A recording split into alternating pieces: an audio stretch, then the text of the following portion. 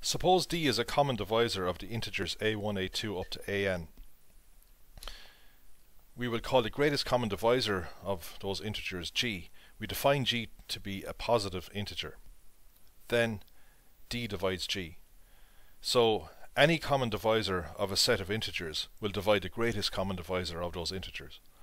Before proving this theorem, we look at an example. So we take the integers minus 24, 120 and 720. Those integers have common divisors 2, 3 and 4. So the theorem says that each of those common divisors will divide the greatest common divisor g of the integers. So 2 divides g, 3 must divide g and 4 must divide g. So that means that g must have factors 2, 3 and 4. We can write g as 2 times 3 times 4 times some unknown integer x. Now g divides the three integers, of course. So in particular it must divide minus 24. So 24x must divide minus 24. So that means that g must equal 24. G cannot be 0. And x is a integer, it's a positive integer, so x can only have values 1 or 2 or 3, etc. So x must equal 1 in this case if we want g to divide minus 24. The main step in proving this theorem is to prove this statement. The GCD of a set of numbers is their smallest positive linear combination. So that is, if we take the GCD of the set of numbers a1 to an and call it g, then g must be the minimum positive linear combination of all the a's.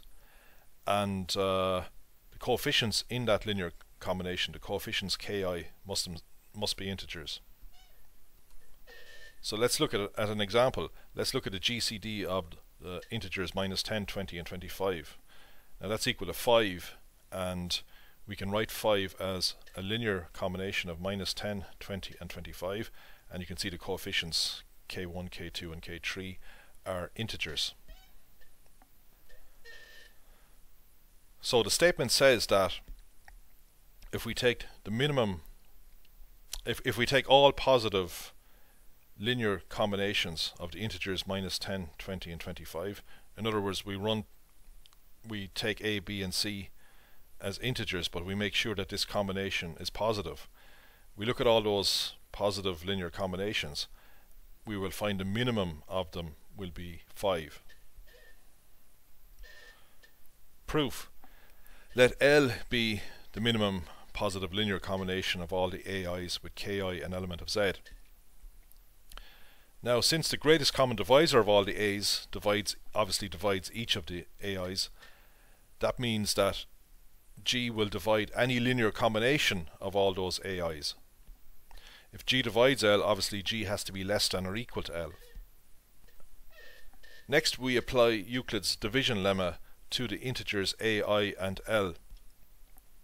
So that tells us that there exists integers qi and ri such that we can write ai as qi times L plus ri, where ri is non-negative and ri is less than the magnitude of L. Well, L is a positive integer by definition, so we don't need to show the magnitude of L. If we make ri the subject and substitute in for L, we see that ri is actually a linear combination of all the a's.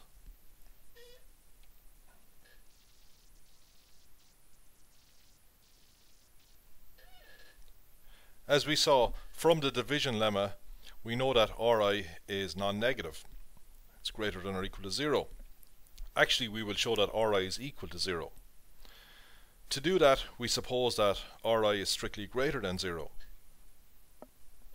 Now, we just saw that ri is a linear combination of the a's, but if ri is greater than 0, it means it's a positive linear combination of the a's.